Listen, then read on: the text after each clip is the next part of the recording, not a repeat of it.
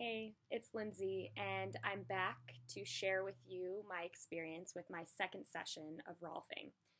This video blog is basically a 12-part series to share with you my reactions and um, basically my experience with the whole Rolfing experience, which will be at least 12 sessions long with my Rolfer who's doing KMI. And this session, session 2, was focusing on the superficial backline. Session 1 was about the superficial front line, and the last video was about my experience with that. And I overall had a pretty mellow time with that first session. I mean, it felt really great, and I definitely felt myself opening up and definitely felt things shifting, but it was overall pretty mellow for me. This second one, not so much, was very intense, at least relative to the first. It worked along my entire back line of the body, so started at my feet, worked up through the legs, hips, and up through my back all the way to my neck and head. So the superficial back line, I believe, was very intense for me because I tend to be more of a natural back bender, which means my front tends to be fairly relatively open. My forward folds are not as strong when I wake up in the morning. Those are much more challenging for me than a small back bend.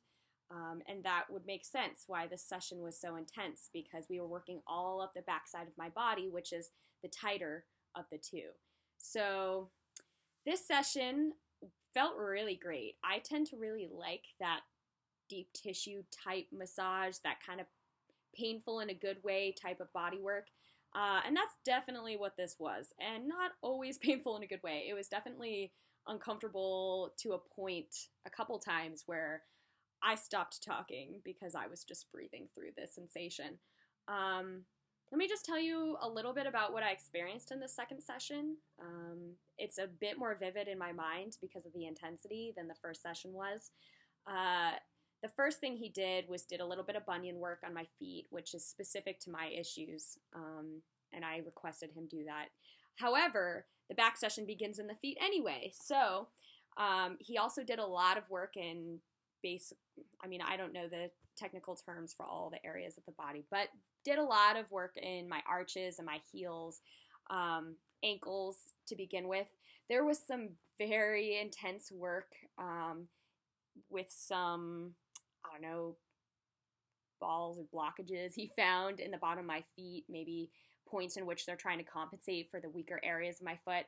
Those spots were very, very intense for me. Working deep into that heel, basically the structure of my entire frame, I realized that no one has ever gone in there in that part of my body before. I've had tons of deep tissue massage, and I have great experiences with that. I love that type of treatment. However, I don't necessarily always experience it lasting really long term for me.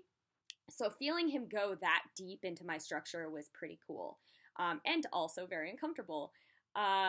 Once we finished with the bottom of my feet, he had me flip over to my stomach basically and did most of the rest of the work while I was laying face down.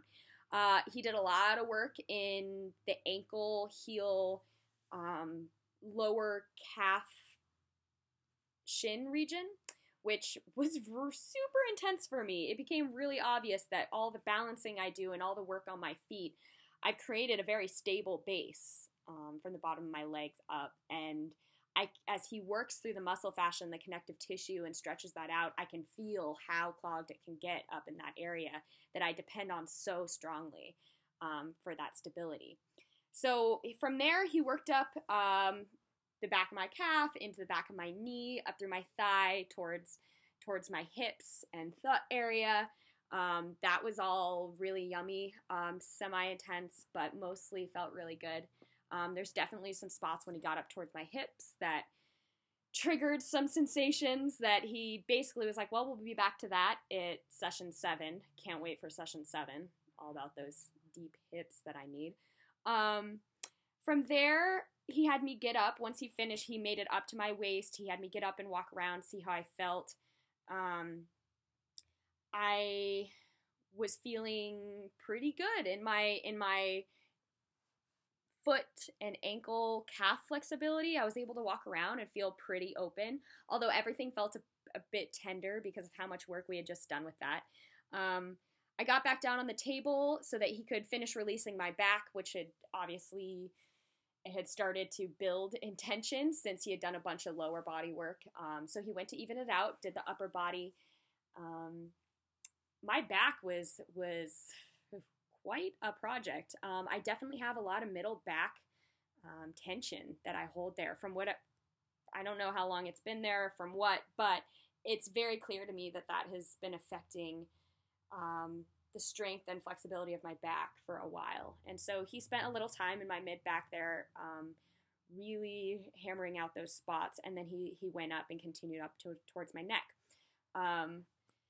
The end of the session was really, really nice. He did I don't know the name of the techniques, but he basically did what I felt like was traction for my neck, and had my whole chest angled up with my body weight shoved up underneath me as I lengthened and straightened out my neck, which really felt amazing. I really felt an elongation there on my spine, and after the whole session, it was quite a relief. So anyways, I'm excited about this session. It was super intense. I feel like a little sore in places, but overall, I could see how I definitely needed some work in those areas, and I'm excited that that was just the superficial, and now we're about to just go deeper in the next 10-ish sessions. So overall, I'm pretty excited about it, and I can't wait to go back next week for my next session. And if you guys are interested in following this journey at all with me, you can go to my website, www.lindsayk.com. You should be able to find that here somewhere at the bottom of the video. And you can subscribe to get updates to when I receive my next treatment and put out another video blog and or blog post about it. Just enter your email and you'll automatically be on that list. Otherwise, maybe join my YouTube channel and check back for future updates about my Rolfing experience. Thanks, guys. Have a good day.